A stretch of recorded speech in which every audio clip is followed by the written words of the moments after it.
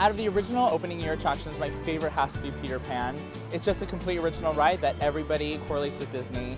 You cannot come here without riding Peter Pan. It's an icon. And seeing from when I first came as a very small child and how it's progressed with technology, with just the little things that Disney is known for, it really makes the Disney magic come alive.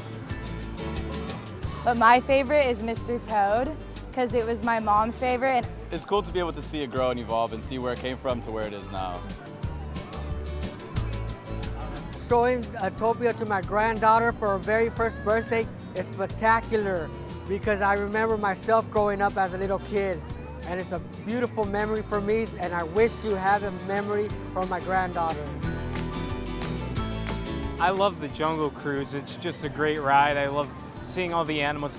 I also like seeing the technology and how even back in opening day they were able to make those animals seem so realistic. Our favorite attraction would have to be the Dumbo ride because we grew up here when we were little, and the one ride we always go on is the Dumbo ride. It's a tradition, we have to do it.